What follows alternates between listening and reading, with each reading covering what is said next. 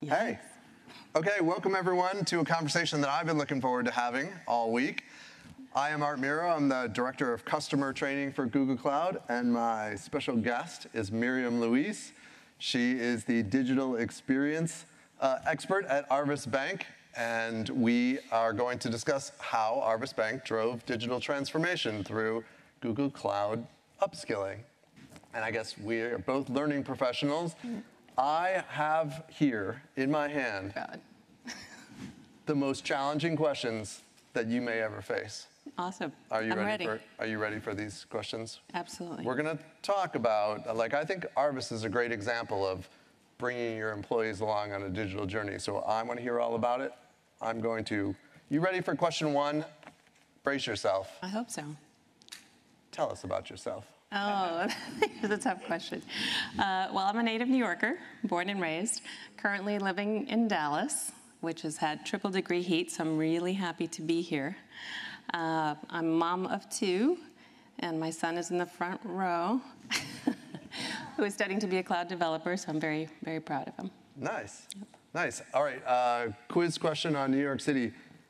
What three foods do you have the moment you go back to New York City? Oh, my son knows as well. The second we get off the plane, it's a dirty dog with everything on it, and which is so not the way I eat, but have to have it the second you get there. Bagel from H&H Bagels. Love H&H Bagels. And then a slice of pizza, Ray's Pizza, of course, the original, over by NYU where I went to school. I am going to New York City with my family in December, and I will try to convince them to do all of those things. At least once. Yeah. Except the hot dog. My wife will not partake ever of the hot dogs. I will have the hot dog, but my wife will just have the schmear and the pizza. Nice. All right, so are you ready to actually jump in? Like your first real question? Oh, those weren't the real ones? No. Oh, okay. Your first real question is, tell us about what you do at Arvest. So I'm really lucky to be at Arvest. Probably should back up and talk a little bit about what Arvest Bank is. Because I know before 10 months ago, I had not heard of Arvest. And so we are a privately held bank, about $26 billion in assets, and presence in 4 states, Arkansas, Kansas, Missouri, Oklahoma. Okay, I got those right. Not living in those areas, I had not heard of Arvest, but was super excited when I met with their Chief Transformation Officer. And she talked to me about not only the transformation of the bank, but the fact that the bank was going to invest in their employees, who we call associates, and really look to upskill and reskill them as we went through this transformation. And when I heard that, it combined my background of user experience along with the fact that I'm a professor at Baylor University. And I was like, how combining experience and learning, that's the job for me. And so I joined 10 months ago. That's super cool. All right, well, let's talk about the transformation journey. Here is a quote from your CTOO, Laura Merling. Transformation, if done correctly, requires alignment across your entire business, including investment dollars, priorities, measurements and metrics, and a path to execution. So let's talk about all of those things, because I think that's a great quote. And let's just start with, why did Arvest feel like it needed to go on a transformation journey? Well, Arvest is just over 60 years old, and obviously had done very well for themselves, but taking a look at the landscape, taking a look at things happening as other companies were moving to the cloud, they started, this was the time. This was the time to make that transformation, and Laura Merling joined to actually create that transformation organization. Awesome. And apparently you're not alone, because another slide from Gartner is 85% of enterprises will adopt a cloud-first strategy for by 2025. So let's talk about the role of skilling in the journey. And why don't you tell me, here's a multi-part question, what role did skilling play in the journey? Were employees excited about the journey? Were they reticent about the journey? How did you bring them along? Sure. So it started before I actually joined. And so I think that was really the interesting part for me to join once Laura had already made the investment and partnered with Google to really kind of bring this all this learning to the company. Because as you can imagine, a company that hadn't already moved to the cloud now had employees who needed to learn about it and had to be upskilled and reskilled. And so we partnered very closely with you all. We partnered with Fastlane to bring us some instructor-led training as well. And then we had our slalom partners that we joined with to help us develop a program we call Me at Arvest, which really outlined the learners' journeys that were associated with their roles that could really give them a North Star of what path they needed to follow in order to support the digital transformation of the bank. How did employees feel about going on that journey? Well, as you can imagine, change is always hard. Sure. And while it sounds exciting and transformation, we're all here talking about transformation, sounds really, really exciting in the beginning, but the second you talk about we need to change process, we need to change organization, we need to change platforms, move data, migrate, all of that becomes a little scary. And so the whole learning process of that was to really kind of give them the transparency that we're going to give you the skills, we're going to give you what it is that you need to understand your place in this new digital bank of the future. When I was reading about Arvest, it seemed like there were a lot of Arvest employees who have really been there for a long time, which is a great kind of tribute to who Arvest is, because the employees want to stay, and like you got to bring them with you at that point, right? Like things are changing, and you got to bring them along. My boss, who's somewhere out there, is one of them who's been with the company since the 80s. So you can imagine. But the tenure seems to be double-digit tenure there is super common. Folks have been there. Some folks have left and come back because they love the culture. The mission talks about people helping people, finding financial solutions for life. And I just stopped at the people helping people. I was just, at that point, I'm like, okay, you had me. I'm a people person, so I'm just like, really, instead of just kind of talking about the bottom line, it is all about people helping people. Yeah, I love it. Yeah. I love that. Yeah. All right, so let's dive deeper into like Arvest's partnership with Google Cloud with regard to training. Like, what can you tell us about that? Yeah, they've been great partners. When we started looking at the entire program, we realized folks need to learn in different ways. And one of the most obvious ways was online, right? Make it accessible, make it 24/7, whether you're home, you're on your treadmill, making sure that all of that was accessible. But then we also partnered with our folks at Fastlane who help us find the right instructors to have really some live sessions so that folks can put aside time to really focus and kind of move them along the path in a much quicker fashion. On top of that, we also partner with several of Google's vendors to provide additional training as we start to sunset some of our old platforms and really bring on some new ones as well. So you were talking, you got multiple modalities. You've got online, you've got instructor-led, and you've got a branded program. Me at Arvest is a great thing that people can really understand that it's all about the employee's experience. Yeah, we like to say it starts with me, right? And so if it starts with you, you get to kind of see what your path is. You have to drive it. We bring you the content. We bring you that benefit. And I talk a lot about the fact that learning is a benefit.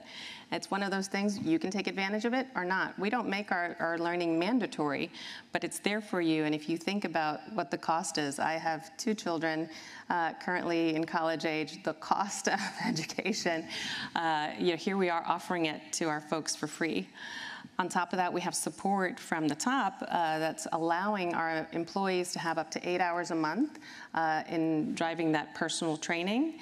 And we also cover all of the costs associated with any certification exams as well. From the Google side, one of the things that I really liked was that there was learning kind of structured into the plan when it was launched.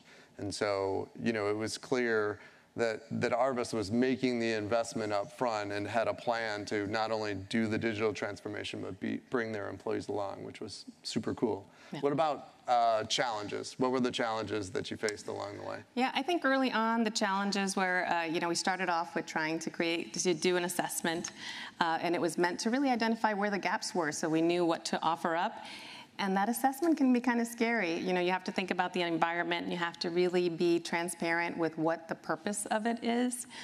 So it made a few of our employees a little bit nervous. Sure. But I think when we followed up with the actual program and we showed them how to connect those dots, then they understood why that assessment was necessary. Nice. Yep. Awesome. And one of the part of the quote from Laura was about measurement and metrics. Yes. All right, so what are the measurement and metrics? What have you accomplished so far? You're still on the journey. I know. You're still on the journey, but how do you measure success?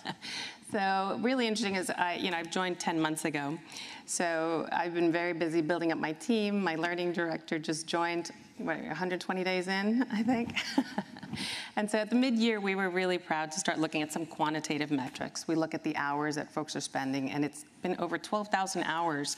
You know, we just deployed Me at Arvest to 1,200 of our employees, and to have over 12,000 hours in the first 6 months of the year, I'm excited to see what they'll do in the second 6 months. We've also kind of looked at certifications that they've achieved, and we're trying to get our arms around all of that data so that not only that we can recognize it and reward our employees, but also so they can see their own progress and they can see how close they're getting to this North Star. Nice. Yeah. Are they enjoying it? Are they having fun? Are they having as much fun as we're having? You know, so I always talk about having fun no matter where we are. And so we are trying to kind of inject some of the fun into it. We have some monthly chats where we have trivia and we kind of talk about the learning that's going on. And we do giveaways to really kind of encourage the fact that these folks are progressing in their learning journeys. We're also looking with Google to have a Cloud Hero Day, which is the whole gamification of some of this training. Yep. And so I know I'm looking forward to that. Nice. I can tell you're fun because you have Google-branded fingernails. Yes, She's got, yes, just for the occasion. Yeah, I have Google shoes. But those are cool. Yeah, I need to bring some of those. We both got our Google swag today. I really like the fingernails. All right, so future. What's the future plans for learning at Arvest? So Chris, are you on that? Yeah. So we're looking at the next 6 to 18 months to really kind of understand not only the platforms that we're bringing in, but also the progress of our folks. One of the challenges that we do have is really providing learning at the right time. So, for example, if we are bringing on a new platform, you don't want to train somebody up front and then they're not going to use that platform for months and months later. Yeah. So we're working with all of our folks to understand their needs. We're also working to create some feedback loops, really understanding what challenges our folks are having. One of the things that we've heard from them again and again is making time. And so what we do is we make sure we go back to our leadership and have their buy-in and make sure that they're talking about this to their folks and really encouraging our associates to be following their own journeys. That's terrific. I love all of it. Yeah. I want to, for the people who are out there listening to this, they're probably on their own journeys. It's advice time. Like, what advice do you have for other companies who are going on a similar journey? I think that the top one is you really need to start with your people. You really need to be mentioning it to them, talking to them, getting their needs, understanding their pain points. You know, we're going through a lot of transformation, and adding on some additional learning can be a little daunting. Sure. And so we are trying to find every space possible to understand their fears, their needs, their pain points, and really kind of address those. I think that, to me, is probably the top point.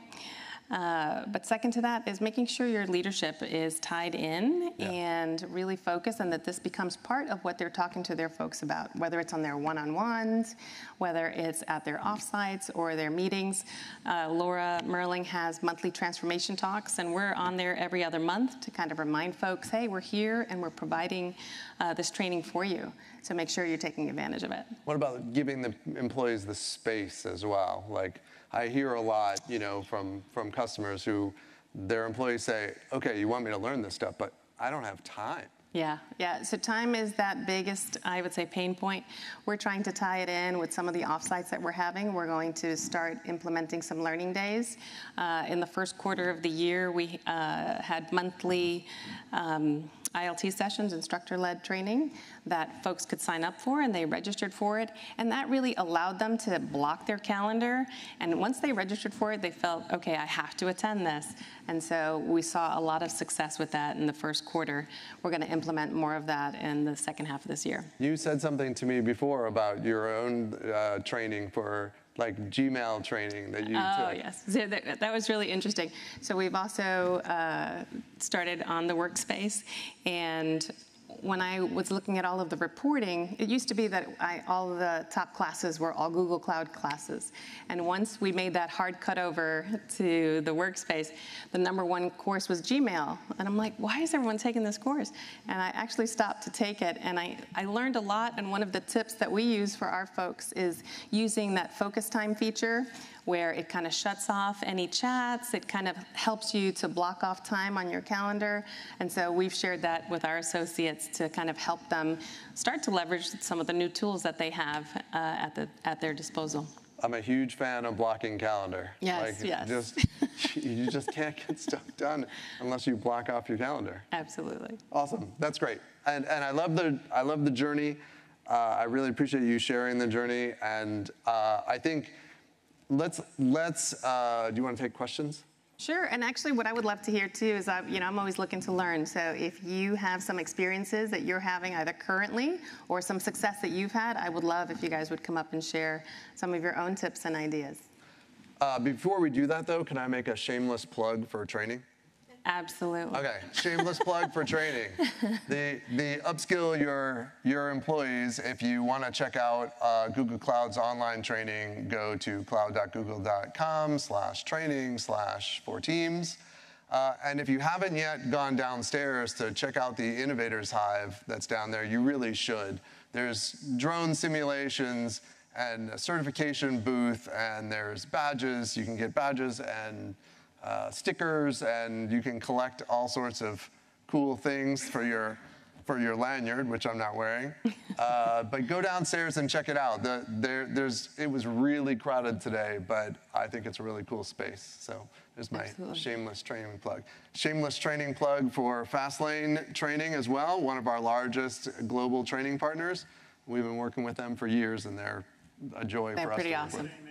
So as I suspected, this was a great example of going on a transformation journey, bringing your people with you. I think it's really terrific the way Arvest has thought about the whole journey, the technical side and the people side, and congratulations to you on this journey. It's been super great learning about the experience, and maybe at some point we can get a schmear together. Exactly, I hope so.